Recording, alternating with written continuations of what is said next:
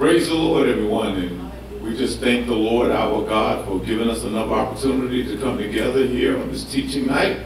And we hope that the words that we bring tonight through the Holy Spirit will be encouraging and uplifting.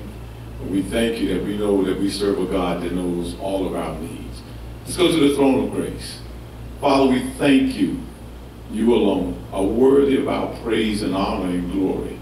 We thank you, Father, for this day. We come before you knowing that you're a holy God, so we ask forgiveness for all that we've said or done, Lord God, that has not only been sinful, Lord God, but the things that are unpleasant in your sight.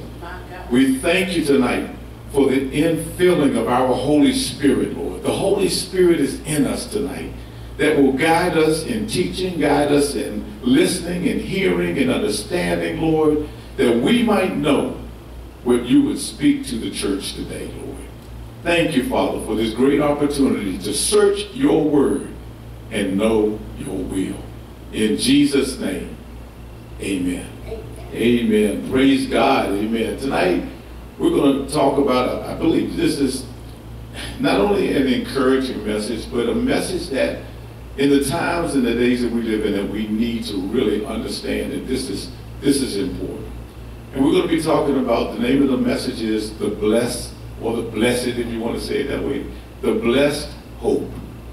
The blessed hope. We need hope today. And we need hope in something that man doesn't have his hands in. Because we're limited to what we can do. We're limited to what we can promise. We're limited to what we can fulfill. But when God speaks his word, we serve a God that is faithful. If you turn in your Bibles to Titus chapter 2, we're going to start out with a scripture that will give us, I believe, the proper entry into what we're talking tonight. So we're going to look at Titus chapter 2, verses 11 through 13. And I would thank Evangelist Watts for reading for me tonight. And she's going to start at verse 11. For the grace of God that bringeth salvation has appeared to all men. Somebody say, thank you, Jesus. Thank you, Jesus. The grace of God. We are saved by this grace through faith. That not of our own, but it's the gift of God. And this gift of grace has been shown to all mankind. God so loved the world that he gave his only begotten Son. We have that. Verse 12.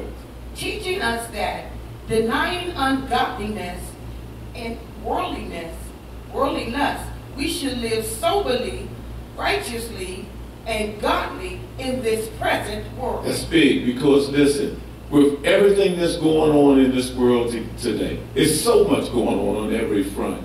The Bible is telling us, God is telling us, this is the mind of God. This is the way that he sees us through his vision, that we need to live soberly, that we need to walk uprightly. We need to walk in righteousness and live godly. We need to deny ungodliness. We need to do all of these things while we are yet in this present world. But listen to what verse 13 says. Looking for that blessed hope. Oh, good God Almighty. Go ahead. And the glorious appearing of the great God and our Savior, Jesus Christ. Boy, that gets me excited, Evangelist. Look, all of this that's going on, don't look to write it out. Don't look to make everything pleasant. Don't look at what's going on and it looks like there's no hope or no end or no help coming. We need to keep our minds focused on that blessed hope that one day, I assure you, brothers and sisters, one day Jesus Christ is going to part the sky and he's going to come back to take us home. One day, the Father's going to turn to his right and he's going to say, son, go and get my children. And listen, this world that we live in, right now, there's a song that I remember even my parents singing when I was young. And it said, the song said, this world is not our home. We're just passing through. Amen. We're just passing through. This world, listen, brothers and sisters, is coming to an end. It's headed toward destruction. There's nothing that can save it. It's been contaminated with sin beyond repair. On every horizon, it's showing up. There's disease in the air. The media waves are filled with hatred, filled with discord. In the streets, there's violence. The economy is unstable. There's all kinds of deception and lying all in the world. The moral fabric of society is everything is going downhill. You can't drink the water. I remember the time when I was young, we'd be out playing this time of year in the summertime. You get thirsty, you turn on the water hose and get a drink. You can't drink that water anymore. What about the air? You can't hardly breathe it. It's toxic. They said that climate control is going bad, that the whole world climate system is destroying us. The world is headed for destruction. This is not the way that God started it out. In the book of Genesis, God said that when he looked at his creation and everything that he had made on that sixth day, he said it was good. Not just good, it was very good. Very good. But then sin came into the world. Lord, have mercy. And the destruction of sin will not cease until our Lord and our God return. And then the Bible says something. Turn over, go to Matthew 24. Then the Bible says something. It says, listen, I can tell you this right here. This is what's going to happen. Heaven and earth shall pass away. Yes. But my word will never pass away. We need to know what God says about where our hope should be. Yes. Our hope, our focus. Look, we are foreigners to this world. This is not our home. It's not our home. While we're here, we're supposed to do everything that God placed us on earth to do. We're to live holy, love one another. We're to preach the gospel, show people that Jesus is alive and well, that there is a way to salvation and reconciliation back to God. But this is not our home. Amen. Our hope is in Jesus Christ coming back and taking us with him to live with him always. Yes, God. Praise God Almighty. Listen to these scriptures. Matthew 24, starting at verse 32. Look, don't put your hope now in an unrepairable world. Read. Verse 32. Now learn a parable of the fig tree. When his branch is yet tender and putteth forth leaves, ye know that summer is nigh. How does that tie in with what we're talking about tonight? Listen here. I was looking at this, and I was also looking at something that happens in my yard every year. And I have 2 crepe myrtle trees. They're beautiful trees. But you know what? April, in spring, March, April, May, still no bloom. But around June, July, you start to see little buds form on the tree. And then the latter part of July and August, they come into full bloom. So every year, when I see those little blooms begin to come, I know exactly what time of the year it is. I could be somewhere where I didn't know what month it was, but if I could see that tree, because the signs of that tree, they don't lie. They would show me exactly what time of the year it is. And Jesus is saying here, he's using this as a metaphor, but he's using it as a template. When you see the signs, Lord, have mercy.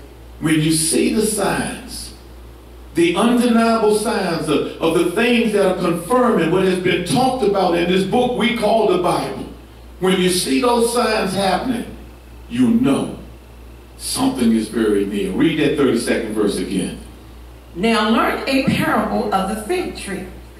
When his branch is yet tender and putteth forth leaves, you know not the summer is nigh. Now listen to what the next verse says. So likewise ye, when ye shall see all things, know that it is near, even at the door. My Lord, my God. It says likewise. Just the same way that we can see when the daffodils come up, it's springtime. Just the way that you can see this tender plant, it's summertime. He's saying when you see on every front, I just got finished telling you about some of the things. Every front that we have, the economy is bad.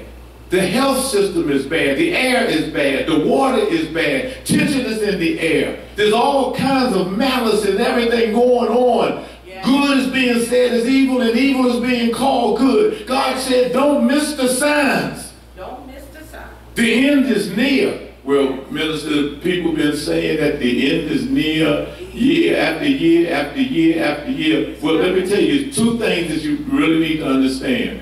One is, when you stop breathing, your end is there. That's right. So, and you don't know what day that's going to be.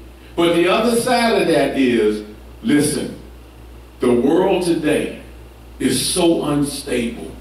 It cannot continue at the pace that it's going for very long.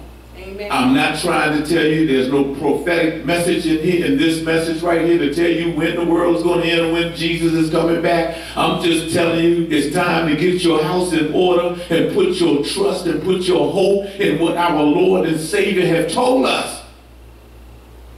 He told us that there will be a day when heaven and earth would pass away. Amen. Listen to what the next verse says. Read. Heaven, verily I say unto you, this generation shall not pass till all these things be fulfilled. Real. Heaven and earth shall pass away. There said heaven and earth might Pass, yes, shall. It said it shall pass away. But what? But my words shall not pass away. So there's value in the Word of God. Yes, There's value that supersedes, listen, everything that we see, everything that we hear, everything that we feel. And listen, I am not belittling what's going on in our world today or anybody's personal situation. There are dramatic, horrific, horrible things. There are things that we're confronted with today that make you really think. There are things that confront our families and our loved ones, our jobs, our incomes, our health, everything. But God is saying, above all of that, keep your eyes stayed on Him. How? God, what did I have to look forward to? What does this world have to offer me? my God. What do I have to hold on to in this world? I mean, if the Lord, our God, wanted to show up right there, come on, God. Come on, Jesus. Look, I'm not in a hurry to die. I'm not in a hurry to go, because as long as I'm here, I'm going to preach the gospel. I'm going to tell people about the good news. But this world has nothing to offer me. Lord, has nothing to offer me. Glory to God. All of the riches in this world, all of the money, the buildings, the clothes, the cars, the houses, everything that you can see, all of it is going to be burned up. Yes. You can't take any of this where we want to go. We got a home promised to us. Glory to God Almighty. Yes, God. Glory to God Almighty.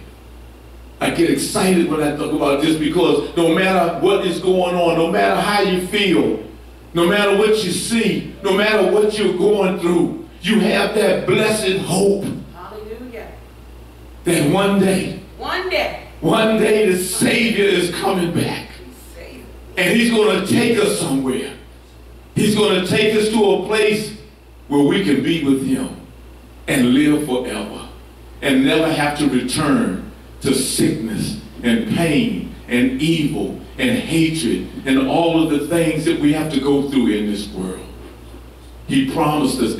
Yes. And the God that promised is faithful. Listen, you have to understand, and I want to use this as a reference, you don't have to go there, but God said to place our hope, be focused on the expected things that are in Scripture. Yes. The Bible says we walk by faith. We were just talking about that, not by sight. We want to look at the expected things of God, not the suggested things of this world. This world will dictate to you that it is falling apart. And listen, it dictates to you. You look at the things and go, where is God? Come on. Where is He? The church, the true believer, we know where God is. He lives inside of us. Yes, God. We know where God is. He sits upon the throne and nobody can move Him off. We know where God is. God is where truth and honesty and righteousness and holiness and justice is. We know this. But as long as we're in this human body, we have the potential to get discouraged sometimes. Amen.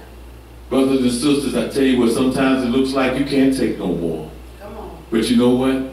When you get to that point, if you can just think about what He said, He said, I go now to prepare a place for you. God Almighty. Oh, hammer. Jesus. That's good. Jesus, if it was not so, I would not have told you so. In my Father's house, Hallelujah. there are many mansions. This is not our home, brothers and sisters. Hallelujah. This is not, you got a house somewhere that you can call home. And one day we're going to get there, but while we're here, we're going to live righteous. We're going to live holy. We're going to fight the good fight of faith. But this is not our home. Don't go to war over trying to keep your possessions and the things of this world. Because there's a blessed hope waiting us. Yes, God. Blessed hope is waiting us. Over in Jeremiah 29, you don't have to go there, verses 10 and 11. God told Jeremiah, he said, look, he said, I'm going to bring the people of Israel. They're going to be led into captivity under the Babylonian Empire. And they're going to be captive for 70 years because of their unfaithfulness to me, because of their adultery to the Most High God. Lord Jesus. But then he said something. He said, verse 11, he said, well, verse 10, the end of verse 10, he says, look, but one thing I promise you. Listen, he said, one thing I promise you. I'm going to bring you home again. I'm going to bring you home again. That's not your end. Just like in Genesis, in the Garden of Eden, he made that thing so sweet, so good. Everything was perfect. There was no sin. Man didn't have to work. The weather never changed. Everything was perfect. And we messed it up. Yes. But he said, you know what?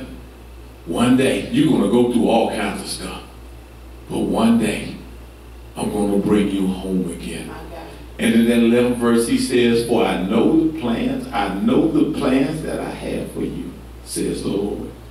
They are plans for good and not for disaster. So whatever you see, I don't care how disastrous the world seems. I don't seem how messed up, whatever goes on in this world, it does not matter. It's not our home. Yes.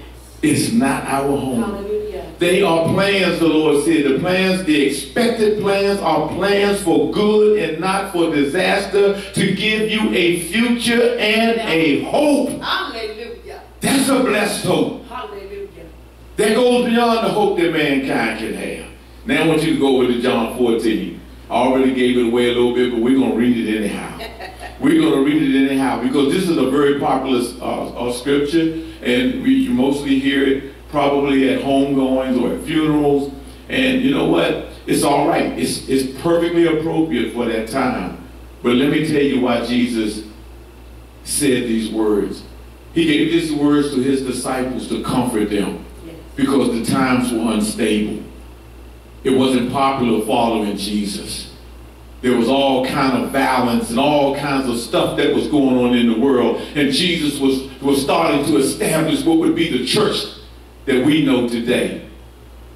And he said these words to troubled people that were in the midst of trials and tribulations. A government that wanted to kill them. People that hated them. All kinds of malice of disease and all kinds of manner of things were going on. And he told them this. John 14 verses 1 through 3.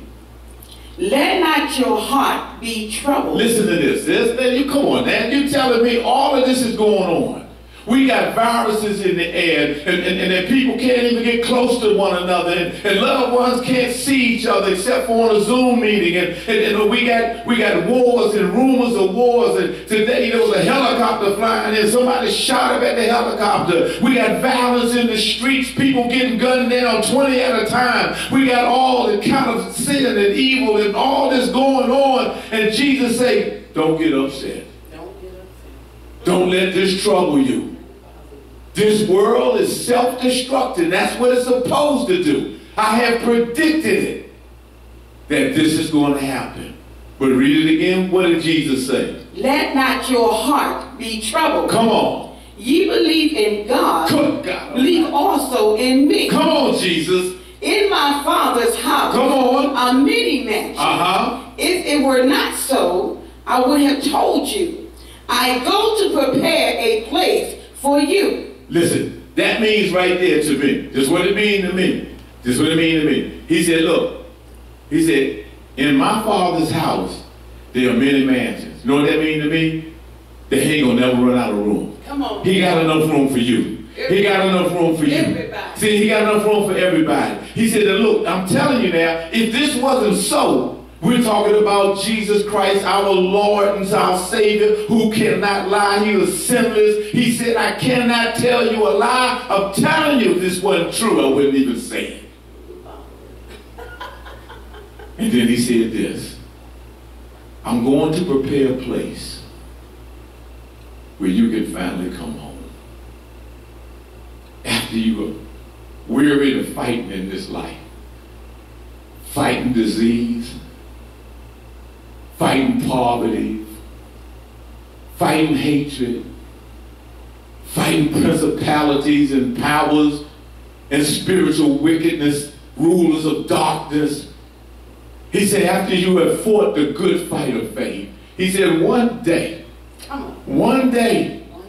I don't care how miserable this life seems, how hard it gets, how heavy the burden seems to be, and sometimes you keep your mind focused on one day. One day you're going to hear a trumpet sound. One day he's coming back and he's going to fulfill that promise for a blessed hope. He's going to take us somewhere, saints. Something that you have never ever, the Bible says, I have not seen, nor ear have heard, neither has entered into the mind of man what God had prepared for us on that day. Lord have mercy.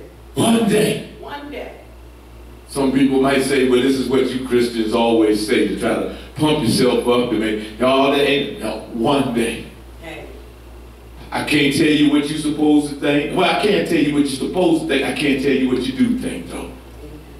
But I tell you this, I found my refuge. I find my peace in Christ Jesus and what he has told me. He said, if I keep my eyes stayed on him, he'll keep me in perfect peace. Yes, I don't know what you would do without the Lord today. I don't know what you would have to look forward to. There is nothing, again, nothing, zero, absolutely nothing worth holding on to in this world. Well, what about my family? If they believe in Christ, you'll see them in eternity. Yes. You want to hold on to your job? You got to have alarm on your car and ADT alarm at your house. And you're afraid to go out at night sometimes. This is the way people are living. This is the world we live in. But let me tell you, it's not our home. It is not our home. Philippians 20, you don't have to go there. I want you to go to Hebrews chapter 11. Philippians 20, Paul says this. This is really good. Paul says, oh, wait a minute. Wait a minute. Did you read that third verse of John 14? No, sir. Read that third verse. Verse 3. Listen. And if I go and prepare a place for you, I will come again and receive you unto myself. Jesus. That where I am, come on, there ye may be also. That's home. That's home. The Living Bible say this. Listen, when everything is ready. Oh my God. Hey. When everything is ready. See, it ain't ready yet, y'all. See, we're still giving the sinner man a chance to repent. Yes. He said, when everything is ready, though, when that last soul gets saved, he said, when everything is ready, I will come to get you so that you will always be with me where I am. At home. Hallelujah. At home. At home. Philippians 3 and 20, I'm sorry. Paul said this, but we are citizens of heaven. Lord, have mercy. Where the Lord Jesus Christ lives, and we are eagerly waiting for him to return as our Savior. We're looking to the skies for him to return. While we're here, we're content with the work that we've been given to do. We like our life. We love our life. We should. But this ain't our home. This ain't our home. We can only get a portion of our reward here. The reward that we want is home. Jesus. Glory to God. Jesus. Listen to this. We need to learn from those who have gone on before us. Hebrews chapter 11. We're going to start at 13, and just to bring it into perspective, this is what we call, some have labeled this set of scriptures the Hall of Faith. These are those people, Abraham and Sarah and Moses and all of the guys and girls that went forth expecting this promise. They were expecting Jesus Christ, the Messiah to come. The Bible says in that scripture that Moses rejected the offer of riches and authority and power in Egypt to go and dwell with the people of Israel and suffer, hoping and looking for the day when the Messiah would come and deliver them. He had a hope that went past anything else this world could offer. He had his perspective right. And what these scriptures are saying is, we can take a lesson. We can take a note from them. How did they make it? They used faith, and they had faith in God, but they had a hope that they were striving for. Yes. Listen to verse 13 says what? These all died in the faith, not having received the promises, but having seen them afar off, and were persuaded of them, and embraced them, and confessed that they were strangers and pilgrims on the earth. My Lord, my God. See, you got to grab this on your own. You really got to let the Holy Spirit show you this. They came to a decision in their own spirit and made a declaration that this is not my home. We're just strangers to this land, pilgrims. We're just walking and moving through. We are going someplace else. So don't get discouraged when stuff mess up over here. Don't get discouraged when it don't go the way you think it should go over here. He said, I'm not getting discouraged because I'm walking and living the life that God called me to live. And I tell you what, even if I don't see the coming of the Messiah, even if I don't see Jesus part the sky, I know something, that there's a home in heaven for me. Hallelujah.